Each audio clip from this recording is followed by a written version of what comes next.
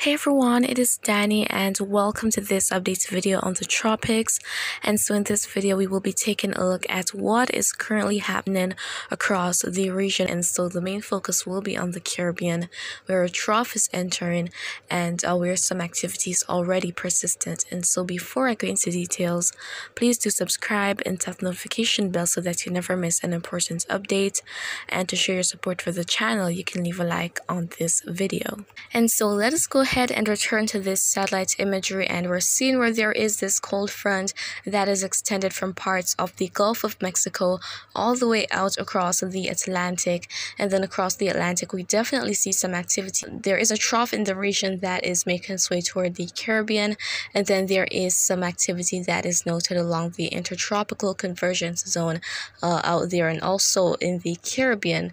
And so let's take a closer look at the area. And so here we're seeing it, we're seeing this trough here, and we're definitely seeing some rotation and those showers and thunderstorms in association with it. So thankfully there isn't any major convective activity going on right now, but that can always develop later on in the day. And so this is going to be enhancing the weather across sections of the Lesser Antilles, so likely some increased showers, maybe some overcast skies for some areas, but we're not seeing any large areas of all of that continuous activity in terms of a big blob of activity that is there. So it's really just some scattered showers and thunderstorms that are noted in the vicinity of that trough making its way to the Caribbean.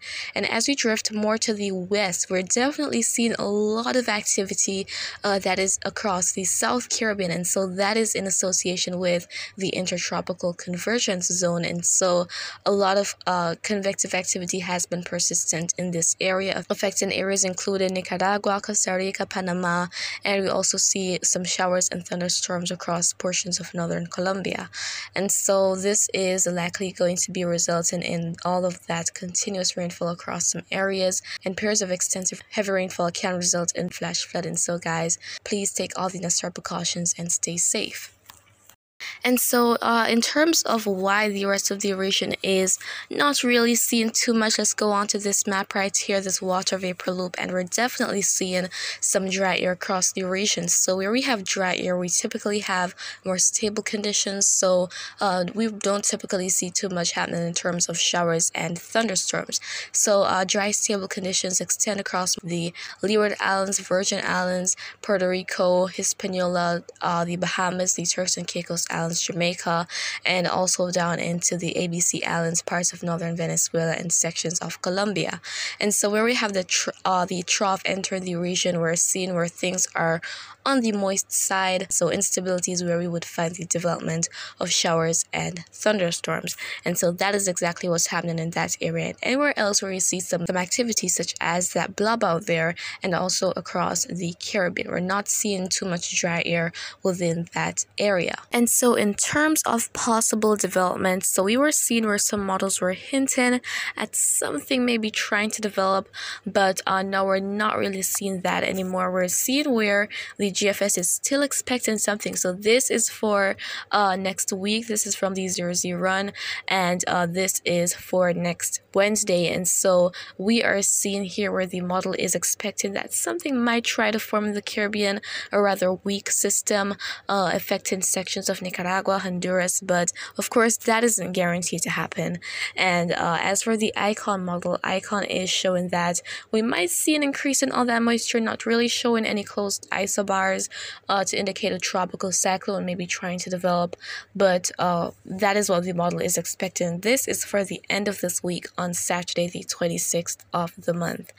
But of course guys, changes are inevitable, but for now it is a breath of fresh air. There are no tropical cyclones to track out there, but again there is that blob of convection that is affecting some parts of the South Caribbean, and then the trough that is going to be bringing some increased rainfall to sections of the Lesser Antilles. And so I'll be keeping you guys updated as time goes by, and though the official end of the hurricane season is in just a few days, it doesn't mean that there will be absolutely no more tropical cyclones for a fact.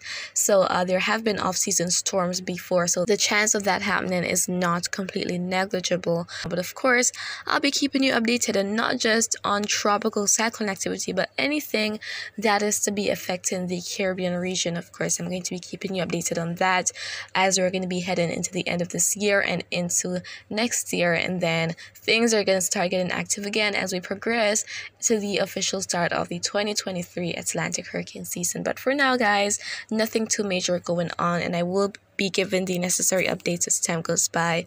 And so that is really it for now, and if you have any questions, you can leave them down in the comments, and you can also share your thoughts there.